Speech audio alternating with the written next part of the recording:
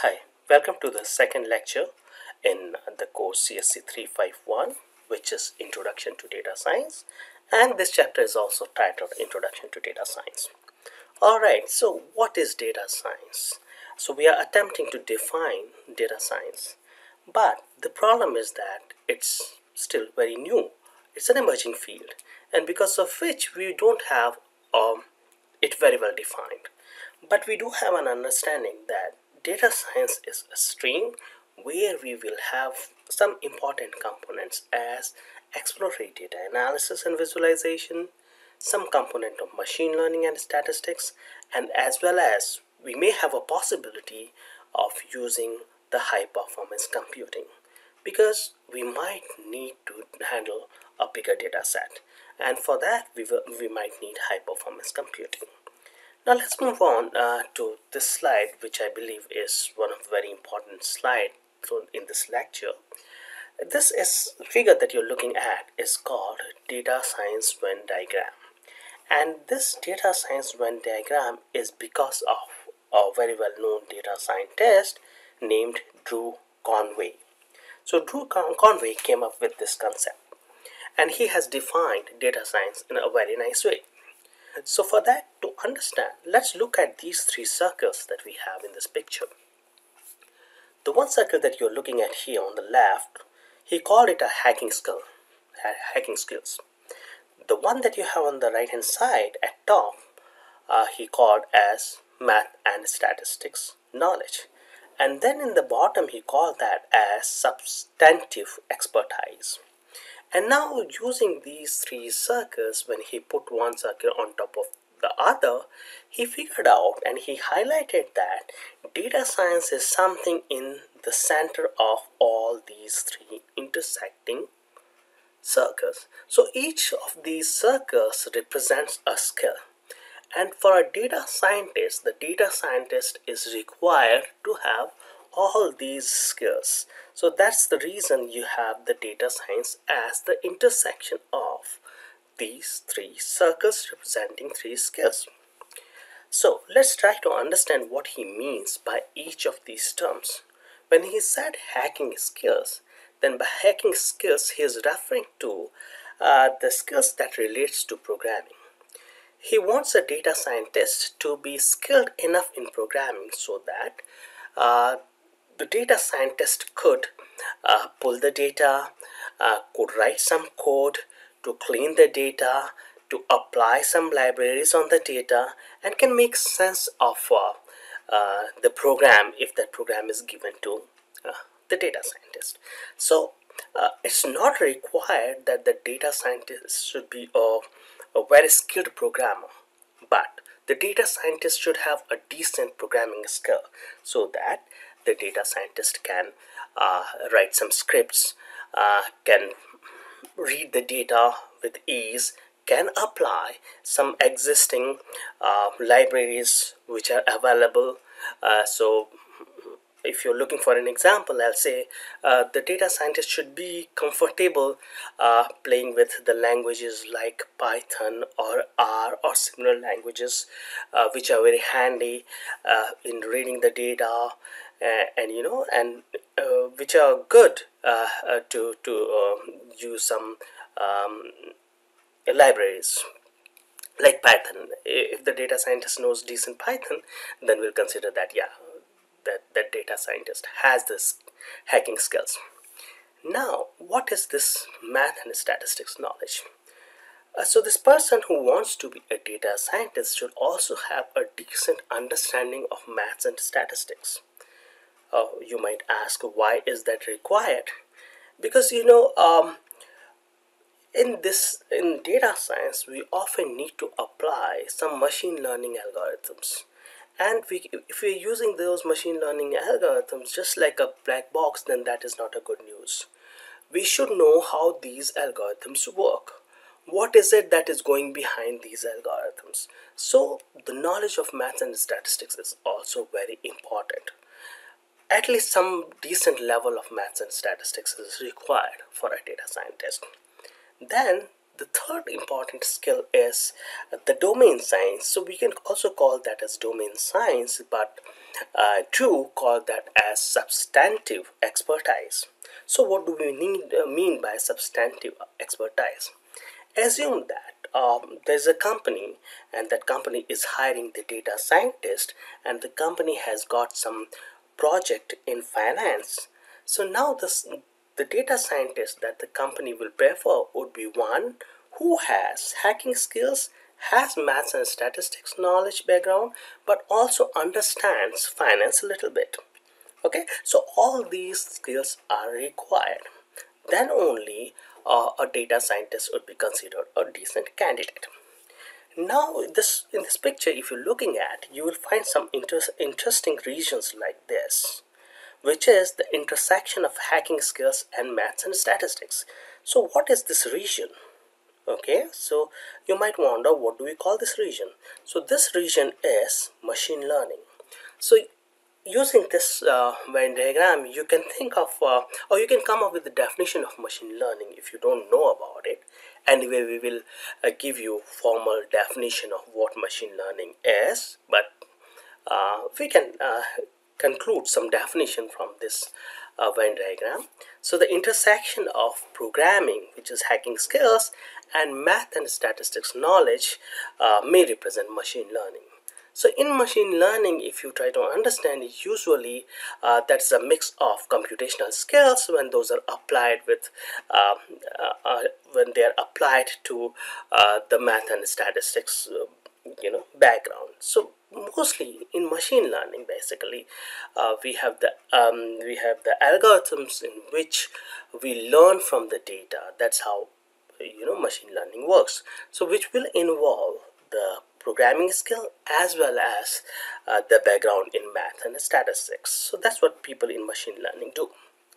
And how about these two intersection? We mean this math and statistics circle and the intersection of that circle with substantive expertise.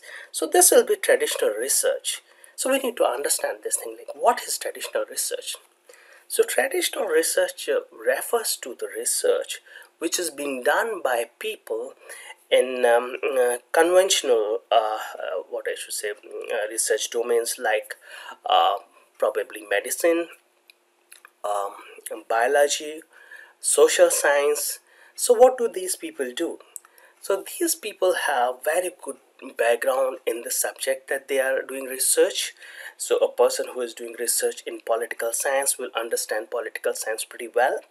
And in order to do the research in political science, they should also have some maths and statistics knowledge, so that the results that they are getting, they could make some sense out of those results. So for traditional research, you need substantive expertise as well as the expertise in maths and statistics.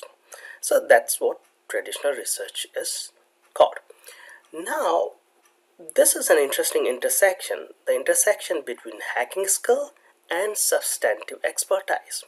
So this is called as a danger zone, and this is a very interesting article. If you want to read, probably you can go to this link. So this intersection of the hacking skill and substantive expertise is very dangerous. Why is that dangerous? Because if a person has decent programming skills and knows the domain little bit but lacks totally the knowledge of maths and statistics, then that is a very bad combination. Because in order to be successful as a data scientist, just knowing hacking skills and substantial expertise is not enough, because you will have to use some machine learning algorithm, but without maths and statistics you may not know how those algorithms work. Alright, so this intersection is dangerous. Alright, so I don't know how much you followed, but the main idea of this slide, or the main message that I want to give to you, is about data science, where exactly data science is. And it's a very standard way of defining data science. So I'll say that you should take this message that data science is an intersection of computer science, right? If you're comfortable with these terms, then please use these terms: hacking skills and substantive expertise, And maths and statistics, these were the terms that Drew used. I'll be okay if you're using computer science for this circle, statistics for the second circle, and domain science for the third circle, which means how well do you know the domain uh, of the problem that you're trying to solve. So if you are working on a data science project that relates with the health data, then I'll expect you to know at least that minimum amount of the health information, which helps you to come up with the meaningful result. All right, so let's move on and see what else we have. Now, these are some interesting things that we are about to discuss, and it has to do with the philosophy, like how a computer scientist thinks and how a data scientist should think. So for the next few slides, we will try to understand like what our background is and how should we try to think if we want to become a better data scientist. So let's start that discussion. So it says that if you want to be a data scientist, a successful data scientist, then you should start respecting the data. You should appreciate the importance of data. So let's see why we are making this claim. Computer scientists do not naturally appreciate data. It's just a stuff to run through a program. The usual way to test an algorithm performance is to run the implementation on a random data. So what do we mean by this?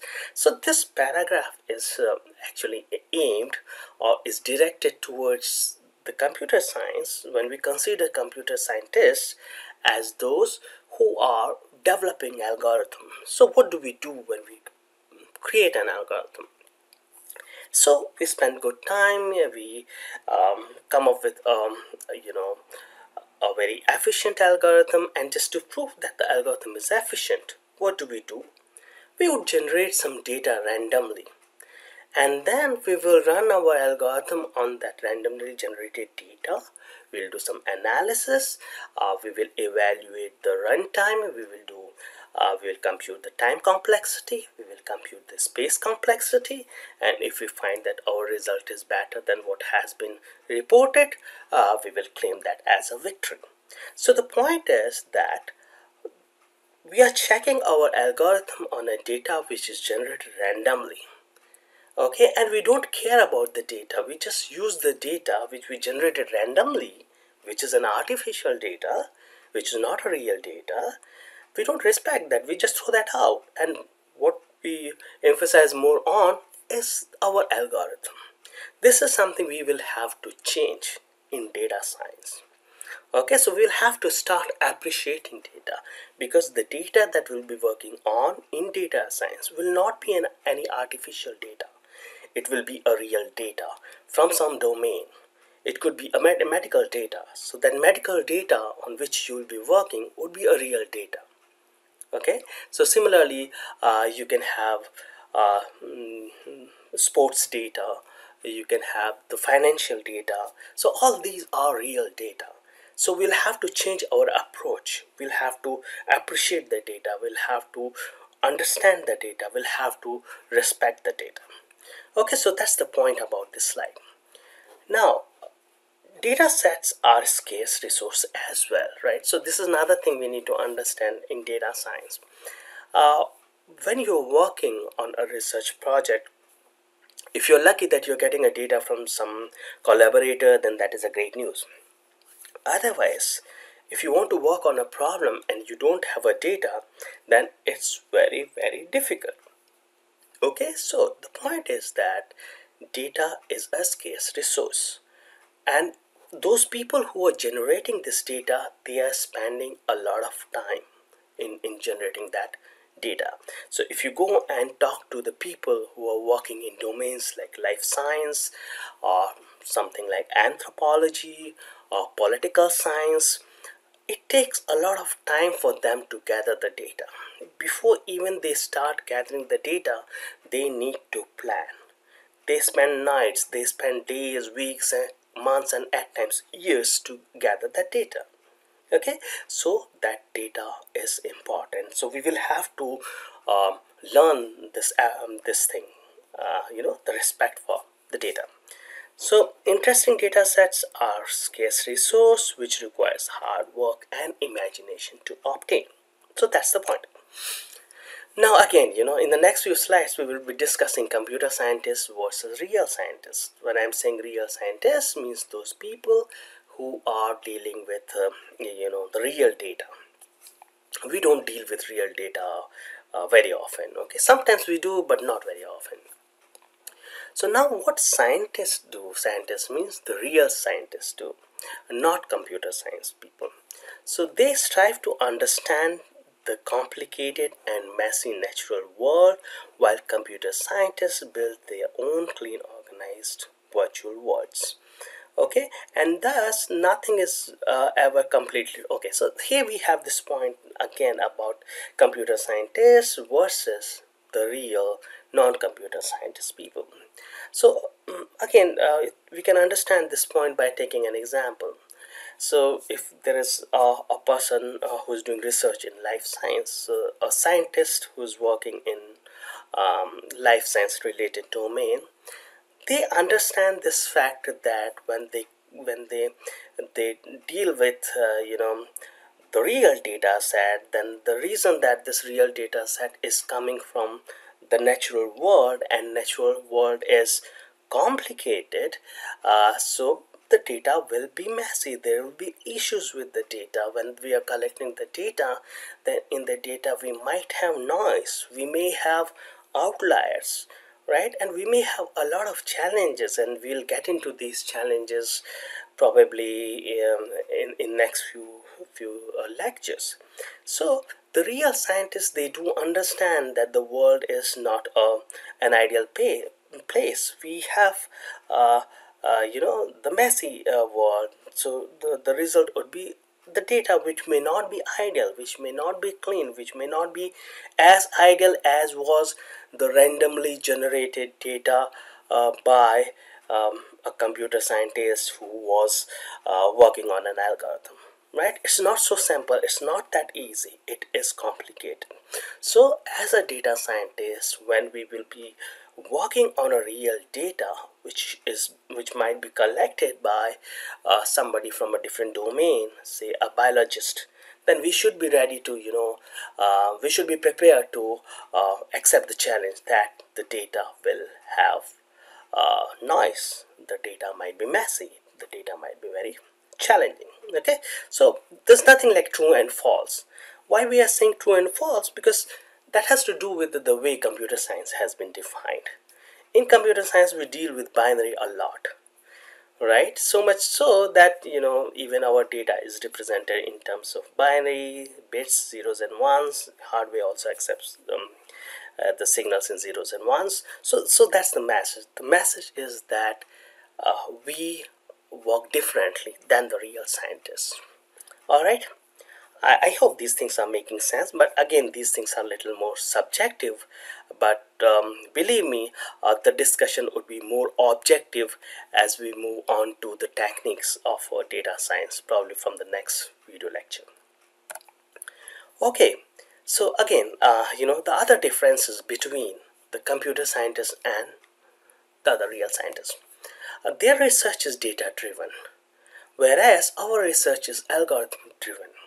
So as I was giving you the example, and I'll continue taking that as an example, for researchers who are working in life science, or maybe in chemistry, in physics, you name it, they collect the data.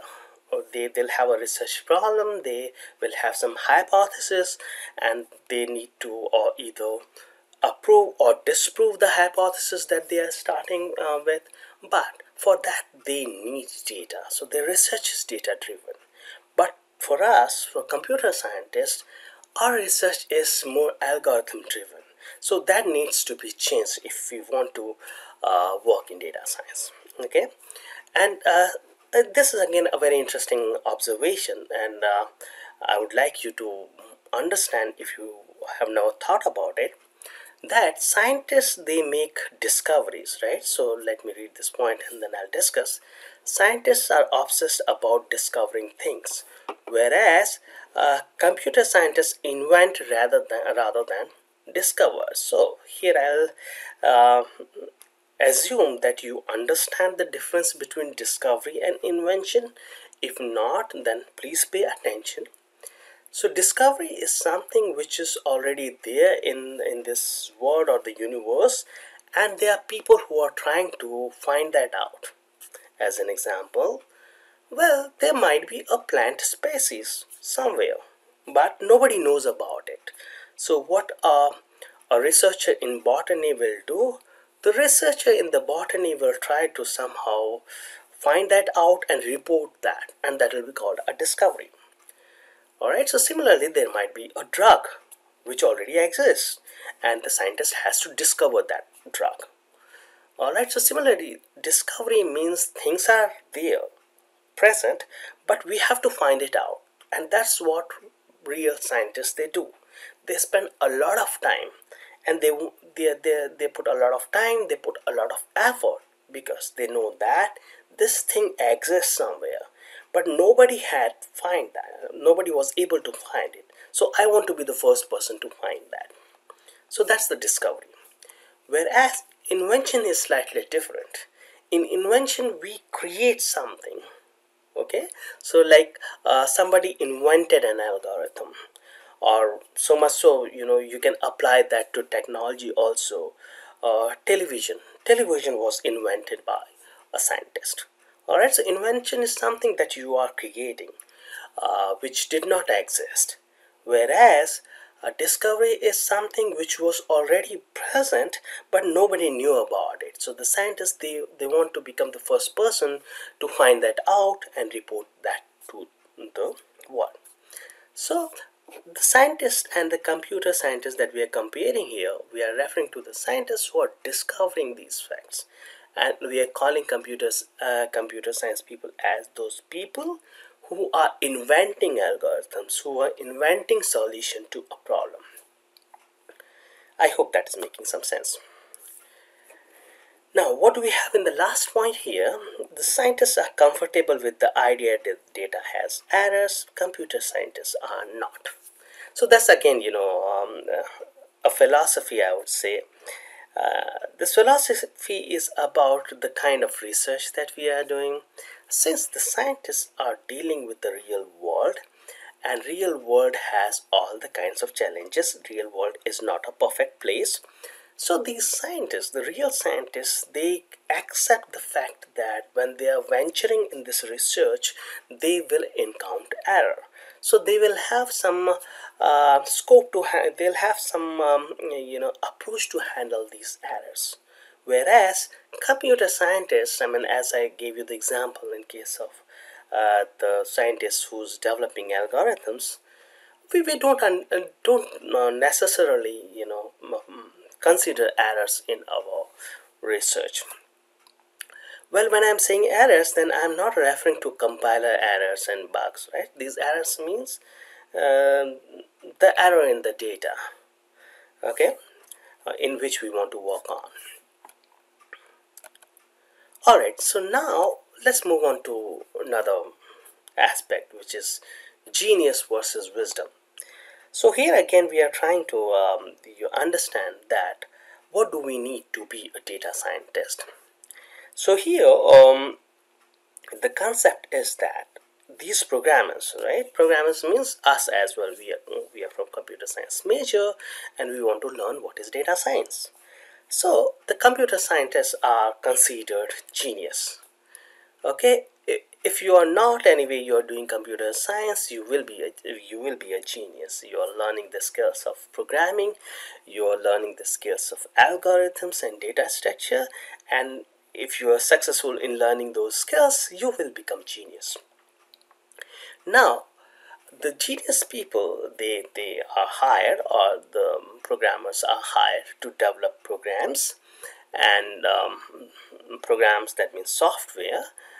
So that's the purpose why software engineers are hired, and they are genius. Whereas the role of the data scientist is different. So I'm not saying that the data scientists are not genius. The data science, it's okay if the data science is genius. That's a great skill to have. But what is required more than genius is having a good wisdom. Alright, so the requirement for the data scientist is that the data scientist should have a very good wisdom. Alright, so let's try to understand these little subjective issues. And here in this lecture, we are trying to understand like what are the important things that a data scientist should have or you should have so that you can perform well in this course and you might pursue data science as your career. Okay, so what a genius tries to do. So genius always tries to find the right answer. Okay, so genius will try to find the right answer. Whereas what is wisdom? Wisdom is that skill which will avoid the wrong answers. Alright, so we want that skill which should avoid wrong answers. So we should always make an attempt to find better solutions, good solutions. We should not find answers which are totally wrong. We are not looking for the perfect answer. We are not looking for the right answer, but we don't want to get the wrong answers, right? So wisdom is slightly relaxed than genius, I'll say, in this presentation. All right. So, but wisdom is difficult, right? So don't be misled by the fact that we are not as ambitious as genius and we just want to avoid wrong answers. But being having a good wisdom is not easy. So in the next slide we'll discuss like what's the best way to improve wisdom. All right, so for a data scientist, like most of the things, we need a good wisdom. So data science, like most things, benefits more from wisdom than from genius. If you're a genius, great. You need to anyway work on your wisdom, right? So if you have a good wisdom but you are not too genius, you're good for data science. All right, let's move on. Now the point is, well, I want to become a data scientist and I'm not sure about my wisdom, but I want to improve it. So what are the ways in which I can improve my wisdom? Well, the answer is that you can have good wisdom, you can improve, excuse me, you can improve your wisdom. But the point is that for wisdom you need experience, right? So wisdom comes from experience, and wisdom comes from general knowledge. Wisdom comes from listening to others. Wisdom comes from humility, observing how often you have been wrong and why and how. So these are some important points that you should keep in mind. And well, these are important also for the reason that if you came across a brilliant data scientist and you want to be like that data scientist, then probably had that person must be having a very good wisdom, and the wisdom that he has got is because of all these things that this guy has done. He or she must be having a great experience, must have worked on a lot of data science projects. And interesting thing about data science is that you need to know about other domains also. If you remember the Venn diagram that I showed you in the second or third slide of this lecture, data science Venn diagram, which was by Drew, then there is a circle at the bottom which is about domain knowledge. So domain knowledge is very important for a data scientist. And since a data scientist would be working on more than one project, so it is required for the data scientist to know a little bit of most of the things. And how will that come? That will come from general knowledge. So if you were thinking that I just want to master Java and databases and I want to live happily after and I want to and that's what I have to do, then probably data science is not the field for you. for data science, you should be very much up to date. You should know what is going around you. You should know about different domains. You should know a little bit about finance. You should know a little bit about politics. You should know a little bit about medicine and all those things, because the chances are that you might get a very exciting data from any one of these domains, and you may want to do research in that, right? Probably, I mean, look at the COVID thing right now. Okay, so if you are given a COVID data, how can you come up with the interesting results? Only when you know about the sufficient biology, when you know about virus, when you know about COVID, what it is, how it spreads, and all those things, right? So yes, wisdom is important. That comes with experience. You need good general knowledge. And how do we get that general knowledge? Well, there are a number of ways. You can read newspapers, you can read books, you can watch news. You should also listen to your friends. You should also listen to the experts from these domains. So that's the reason data science is challenging. You're supposed to continue learning. Okay, and how do you learn? Well, you need to be uh, observant. You need to look at what other people are doing. Discuss with them what they have done. Discuss with them what problems they are solving, what data they are working on, how they are generating that data, so on and so forth. And another very important point right here is that when you are getting the wisdom from your experience, that this implies that in the process you will go wrong, right? So everyone makes mistakes, so you will also make mistakes in your career as a data scientist, or while you're working on a project in data science. You may go wrong. You may start with a model that will give you horrible results, but you should remember that you should learn from the results that you got. I got a horrible result in prediction. Why did I get the horrible result? How should I fix it? Alright, so all these things, if you're doing, you are improving your wisdom. Alright, so that's about your wisdom thing. Curiosity is another trait that a data scientist should have.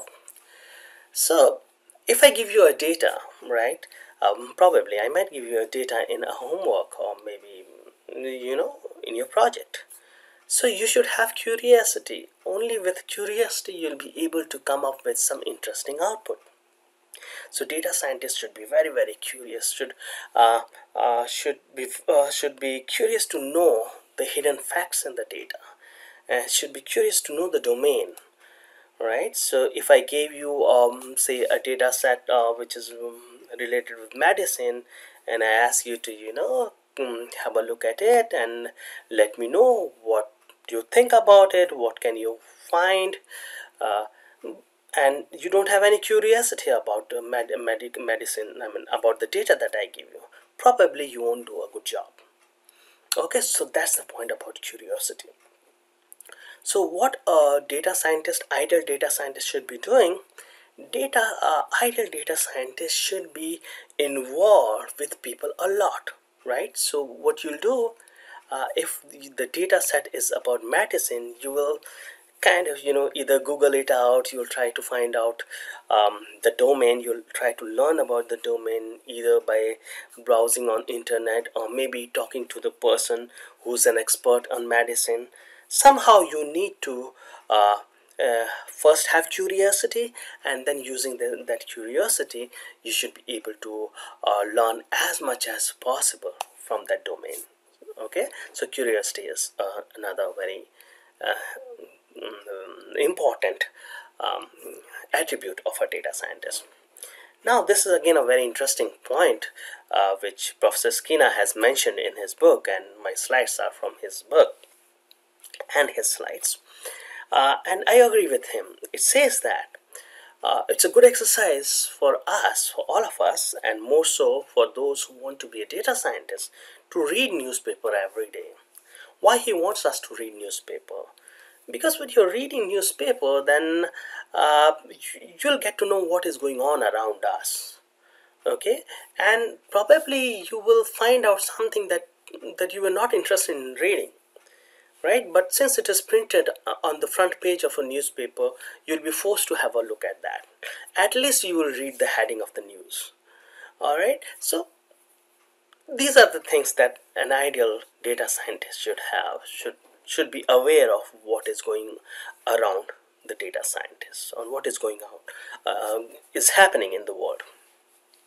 So that will help you, or that will in a way improve your wisdom. Okay, now there's another interesting point, which is about asking good questions. All right, so what is this good asking questions? In a way, all these things are related. I might link asking good questions to curiosity. Any person who is curious will ask questions. All right, so as a data scientist also, you should ask questions. If I give you a data set, immediately you should ask a question, and for those questions you should try to find out the solution from the data set. All right, so asking good questions is also one of the very important attribute of a data scientist. Okay, so this again an interesting comparison right here. This comparison is between data scientist and a software developer. Now, no offense, software developers are great people, genius people, but often when they start their career, they are given strict restrictions, like um, this is the product that you're working on, and these are the requirements that we have to satisfy, and this is the piece of software that you have to design. And there are strict specifications, like what goes in, what is expected to be as output. And often, I'm not saying always, often you are not encouraged to ask questions, right? So whatever you needed to know is already given to you. Now try your best and finish this design or implementation in a specific time. But in data science, you are encouraged to ask questions. Why? Because without asking questions, uh, uh, you can't find something which is in there. All right, so asking question will also help in being curiosity, in being curious. All right, so what kind of questions you should be asking? Now, one good thing about asking questions is that the next few slides that I have are about some data sets and related questions, like what questions we can answer if someone is giving us the data. All right, so in a way, the data science is about asking questions and finding the answer for those questions from the data that you have. All right, so what questions a data scientist should be asking to improve the knowledge of the data scientist? So the questions could be, asking those people who have generated the data, like, what exciting things you are able to learn from the given data set, and what things do you or your people really want to know from this data, and what data sets might get you there. So these are the kind of general questions which a data scientist might ask those people who are giving the data to the data scientist, so that the data scientist has some idea about what to look for, what is a valuable result that this guy should be looking for. All right, otherwise if we don't ask any question, data is given to us, we are doing our own stuff, and after maybe a few months we are reporting to the person who has given the data, like, I came up with this result, and the person who gave the data to us might not be interested in that result at all. So it's always a good point to ask questions for data scientists. Ask this question to the person from where you are getting the data. All right, because you may not know everything about the data. You have to learn about the data from those people who are providing you the data set. All right, so I hope these things are making sense to you, although these are a little subjective. Let me know if you have any questions. Okay, now enough of the subjective issues, let's look at some data sets and try to understand that how are these data sets interesting and what kind of questions we can ask about this data set. And if we can ask these questions, probably we'll have the answer to those questions also. What is needed? Some intelligent analysis of that data. Okay, so for the remaining of the lecture, I will take you to 4 data sets. These data sets are about baseball, which is a sports data. About movies, I have the IMDb, it should be. Yeah, there's a typo, it should be IMDb. And then we have Google Ngram and New York City taxi cab records. Alright, so let's look at one data at a time and try to see what do we have there and what kind of questions we can ask from that data set. Alright, so let's start with the baseball. So here we have an interesting website which is called baseballreference.com, and this website has the data about baseball games. So it has the baseball statistics for every player in Major League Baseball since 1888, which is a huge data. So you have the information about a lot of players and the players from 1888, right? So now when you have the statistics about baseball players, then what information do we have and how can we use that information? What interesting thing can we report from this data set? So I have a snapshot of some data just to give you some idea about it. So here is this baseball player, is supposed to be one of the greatest, Babe Ruth. So let's look at this person. His position was outfielder and pitcher. Sorry, I'm not very good with baseball, but I'm trying my best.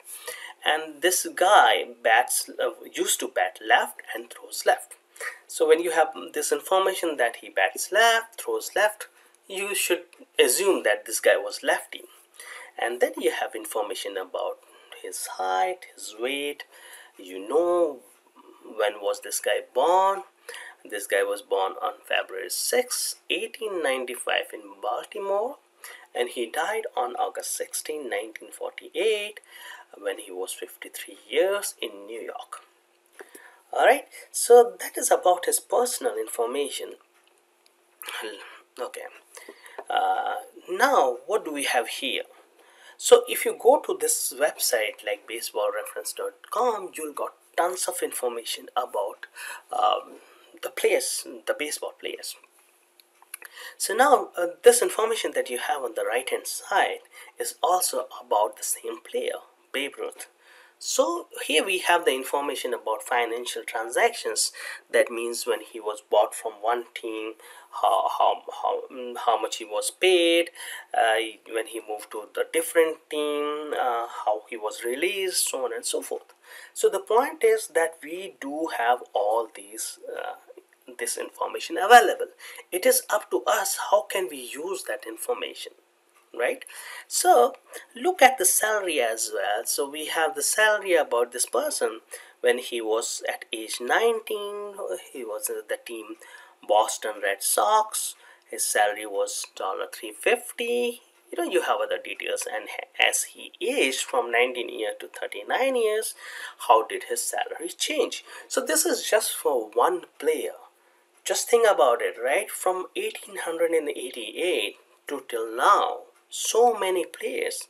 We have so much of information about these many people, right? Now it is up to us. This data is given to us. Now what can we find out of this? So finding anything starts with a question. You will have to question yourself, like, from this rich data, what is it that I can find? All right, good. Let's move on and continue the discussion.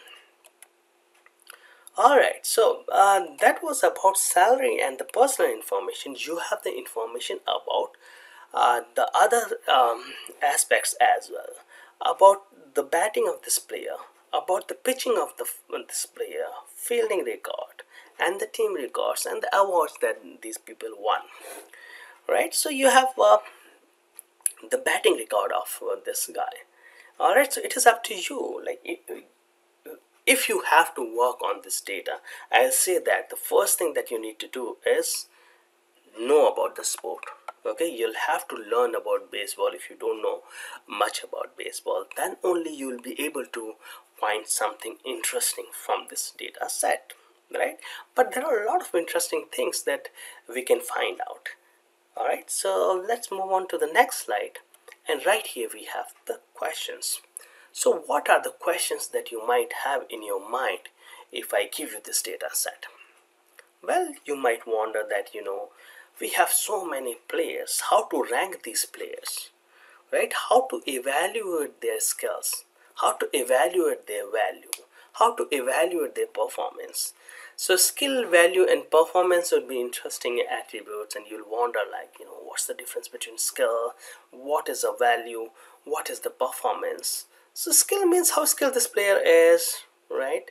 And the skill may not be, well, it should be related to the value. Value is probably how much this player is being paid. So that's the value, I believe, of the player. The player is skilled, and if the player is skilled and is experienced, probably the player will have very good value.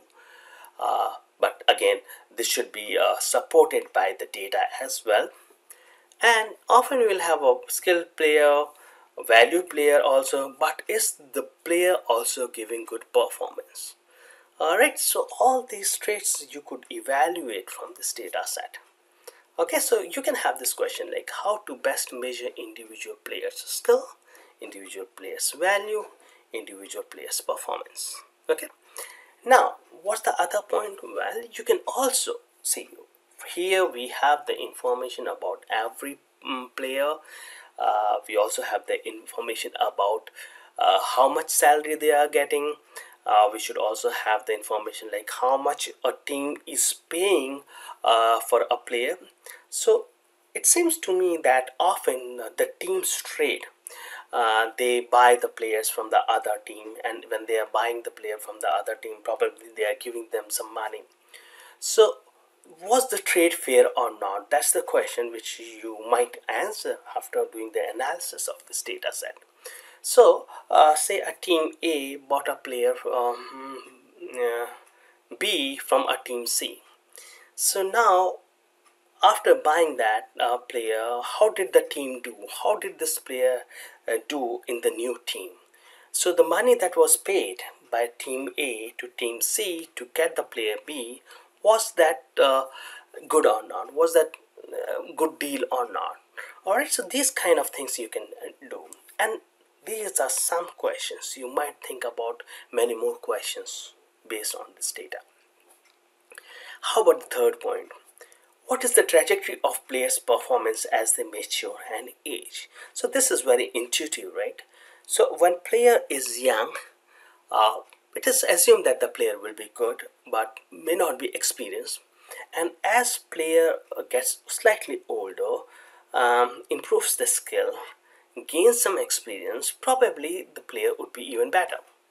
And then this improvement should continue for a period of time, and then with the age, it is assumed that the performance might go down. So all these analysis you can do. You should be asking this question, you have the data about the players for a really good time. So should I look at the performance trajectory of each player? Alright, so that can be done.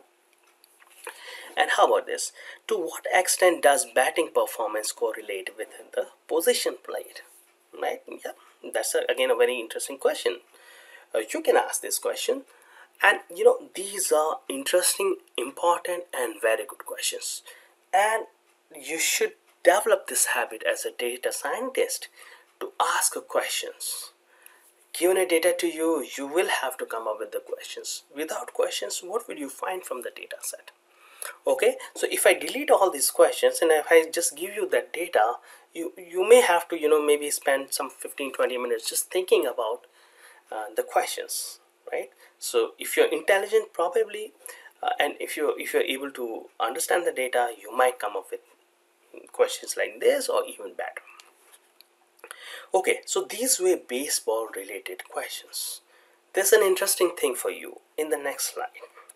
Demographic questions, right? This is something I found really surprising, and um, and I like this. The data is about sports, but the same data can be used to answer demographic questions as well. So what are the questions like? Well, if you remember, for the player that I was showing you, we had this information that the player bats left and pitches left.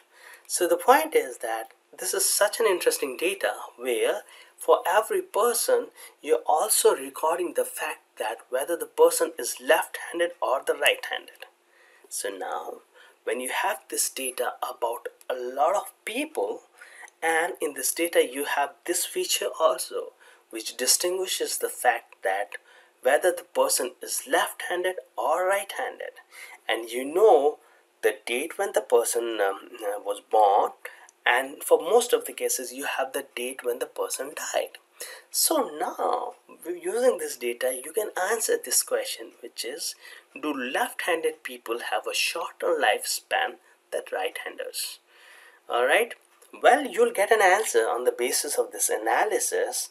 Well, I don't want to comment upon the validity of that finding, but this is something you can conclude from one sample which we have available. Alright, so if someone can give me even better sample, then I'll have a better result which I'll trust more than the result that I will get using this data, the baseball data. But since I have this information in this baseball data about the people being left-handed or right-handed and their lifespan, so I can conclude, I can come up with this, I can give you the result, like the lifespan of left-hander people is short or the lifespan of the right-hander people. So, and this has nothing to do with baseball. This is a demographic question that we have asked. Okay, good. So now, how about the second question? This is interesting too. How often do people return to where they were born? Now the point is, can I answer this question? Well, if you look at the data, then you'll find that for every player we have the place of birth as well, and we also have probably the information like where the person died. Right, so from that you can conclude this thing, right? The person was born here and the person spent the last days at the same place. So this information versus the information whether the person was born in place A and spent the last days in place B. So this is possible to be done on this data set. But you need to be wise enough to ask these kind of questions. So you will be able to do that when you are curious, when you're thinking a lot about questions, when you're thinking about data as well. Okay, how about the third point? Do player salaries reflect past, present, or future performance? Interesting, right? So if this this is something which will involve their salaries with the time. Okay, so salaries with the time as well as the performance. So can we answer this question? Yes, why not? We can answer, because we have salary information, we have their performance information, we have their past and future, past, present, and future information as well. How about the last point? It says that, are heights and weights increasing in the population? Well, we can answer this question because we have the data about the people starting about the players starting from 1888 till date, right? So more than 100 years of data we have. Yeah, we can find their heights and weights, and we can analyze that, and maybe with the just plotting we'll have the answer to this question, which is about the height and weight. Is height and weight changing or increasing in the population? Okay, so good. there were some interesting questions that we looked at about this baseball data. Now moving to another interesting data set, IMDb, right?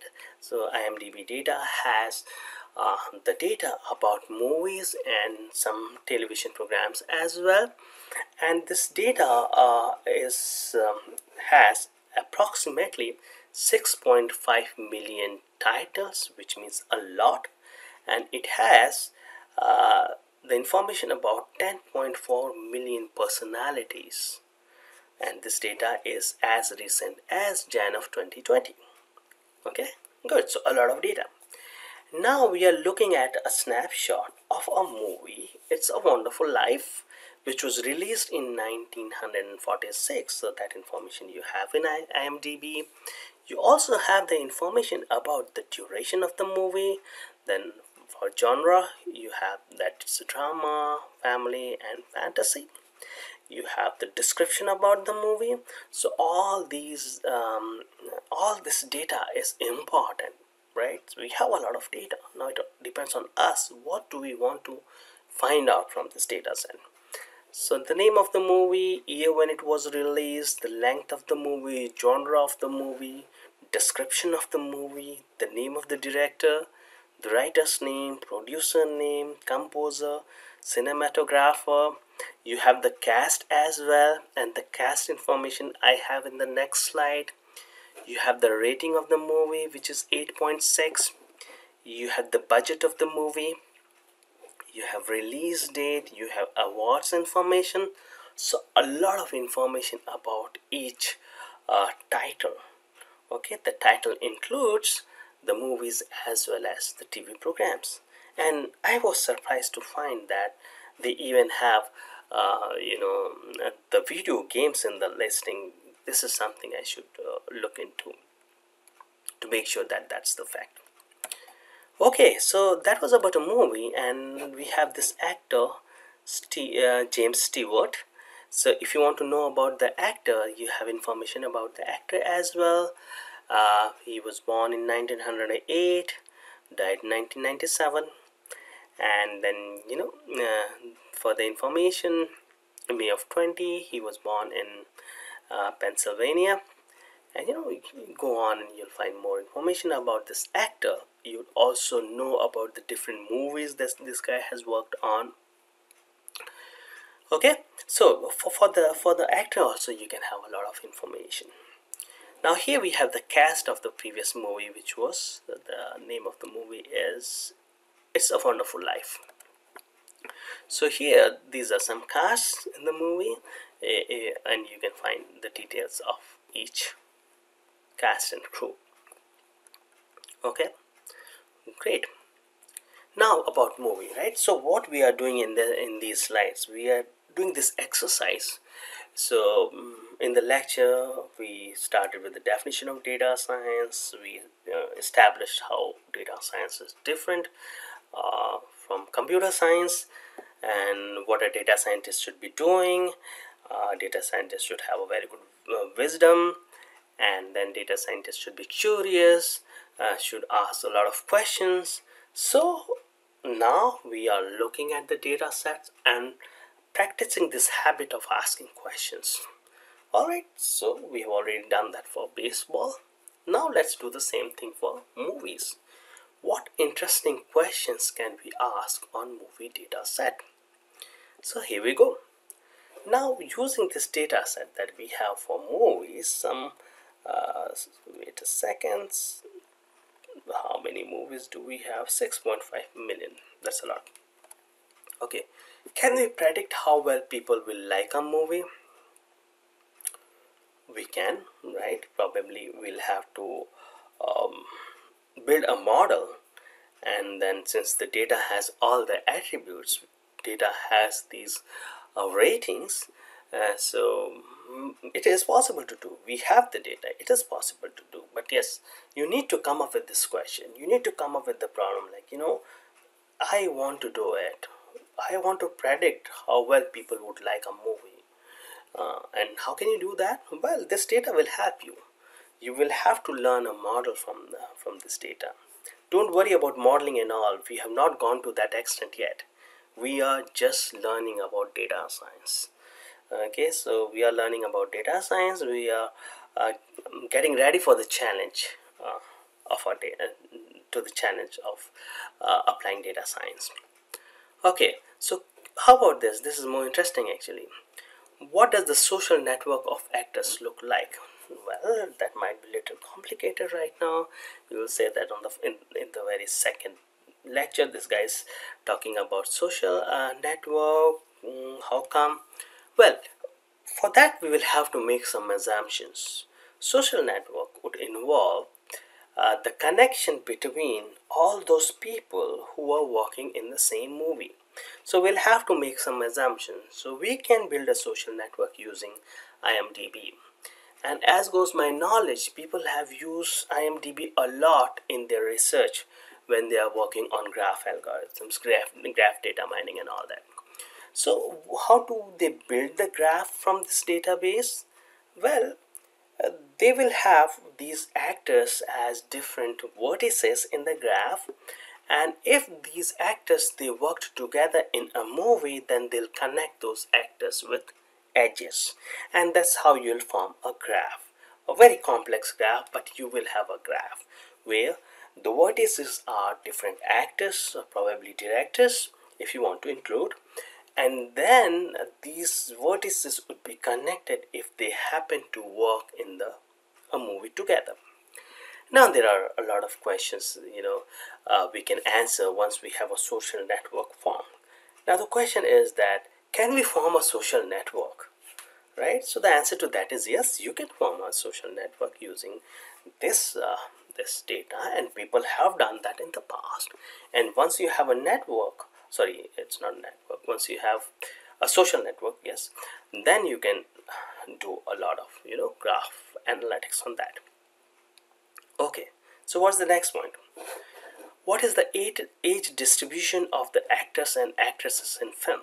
This is an interesting question actually, and this is based on the fact that sometimes the age difference that you have between the main actor and the actress is quite huge, right? So we may be interested in finding out the distribution of age difference, right? So I will assume that in most of the cases the actors are older than actresses, but how about this difference? How much is the difference, right?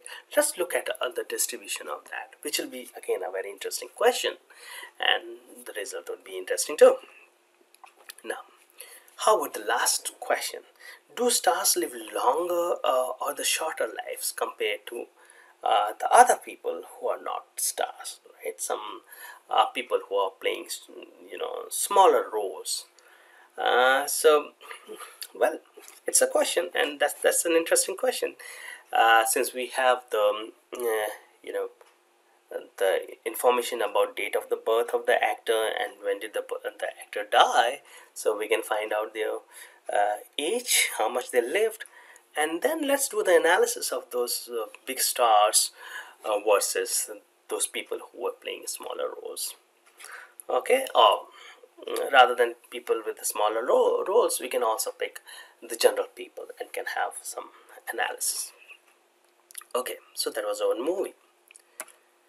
Now another data set, it is about a data set that we have from Google. So what Google did, Google came up with a very interesting project in which they started scanning all the published books till now.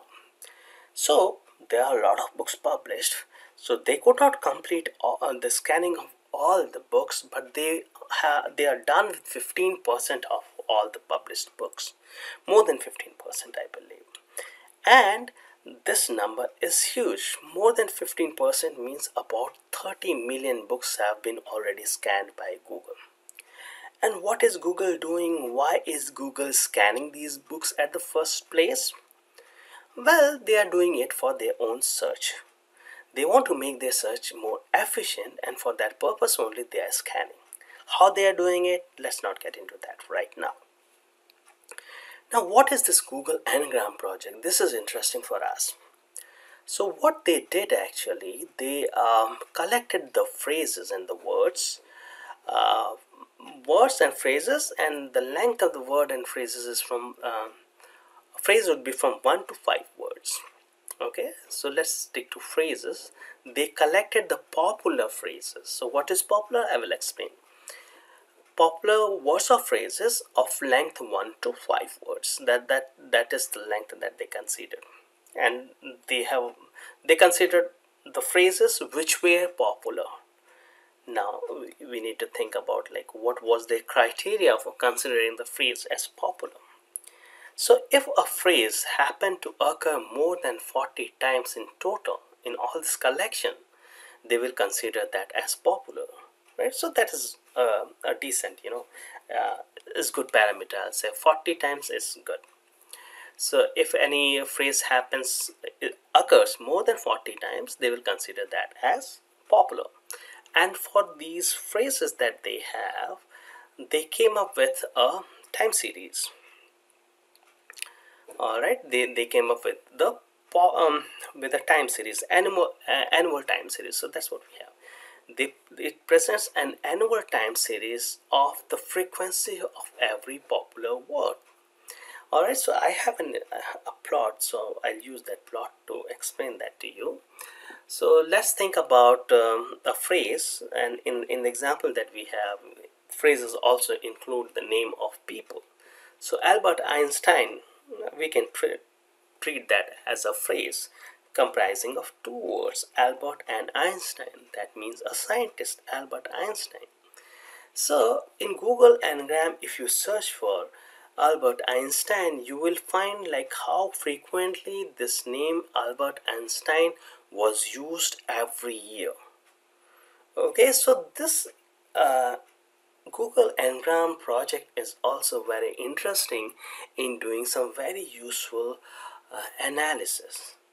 Okay, so I hope you understood that what Google Ngram did.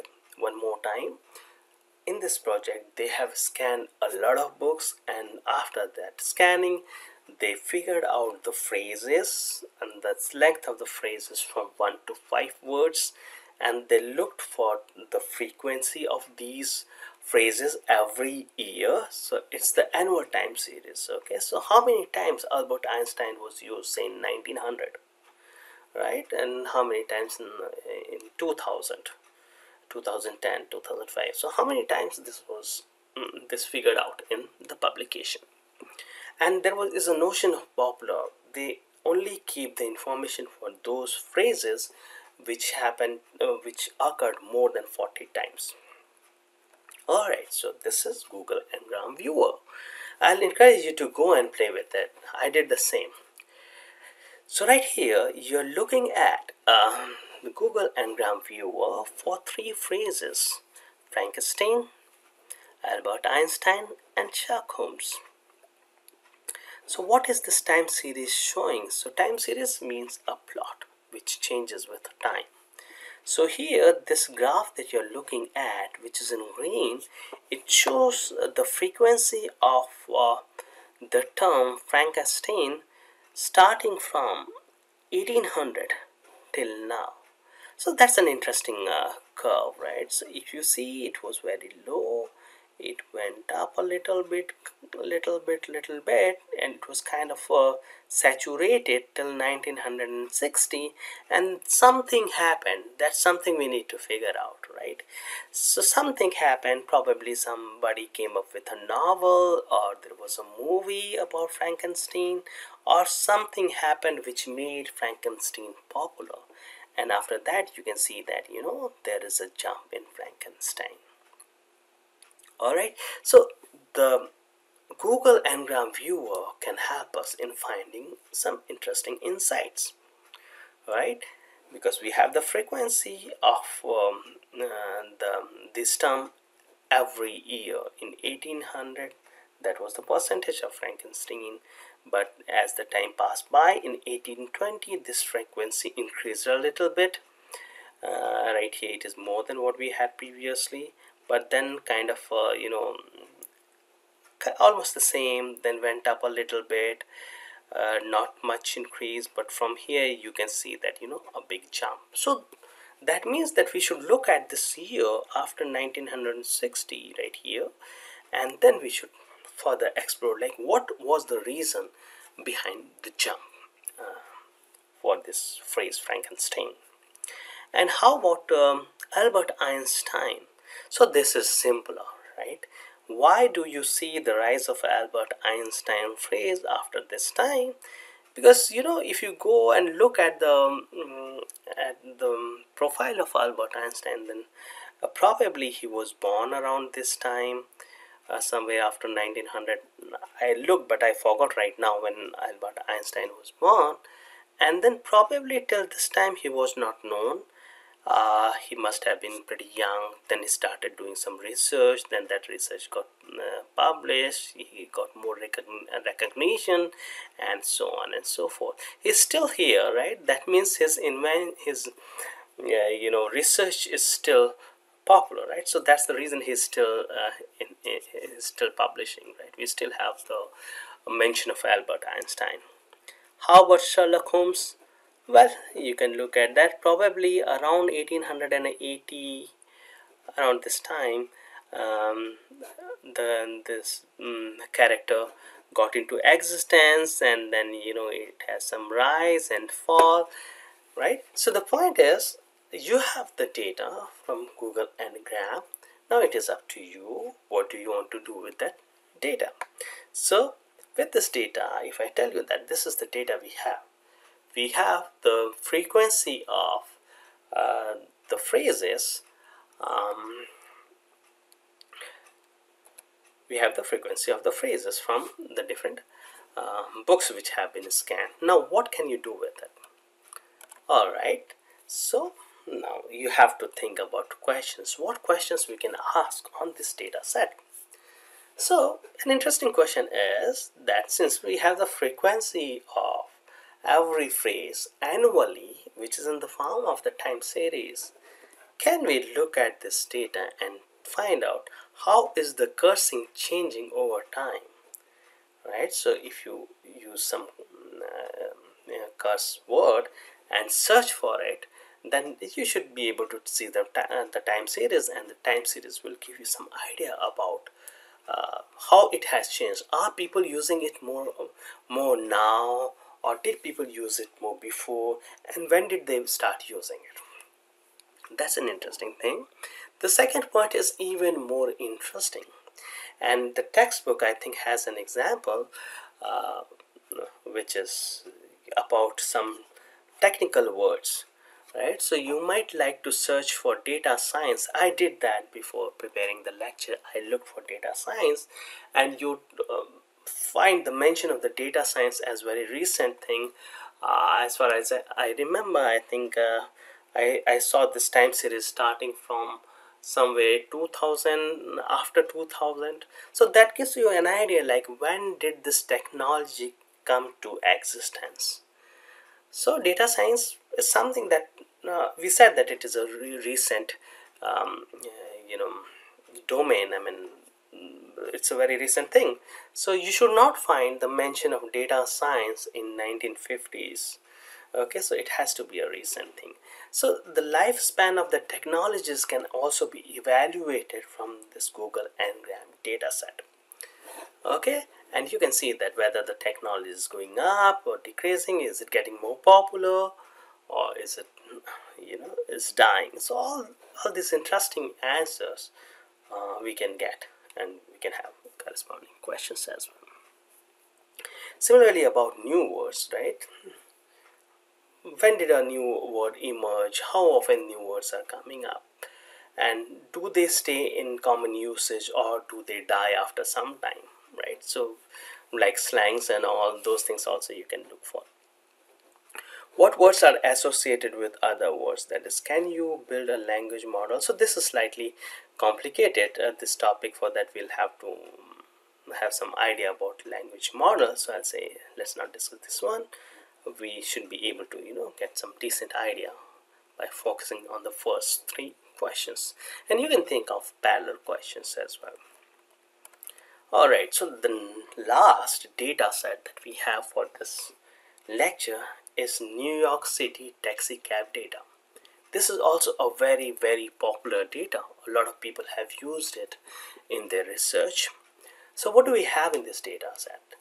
We have this data about taxi cabs which are there in New York City. So we have the information about the driver. So driver will have an ID, and then we'll have the information about pickup location, the drop-off location, the fare that the passenger had to pay, the trip duration we have,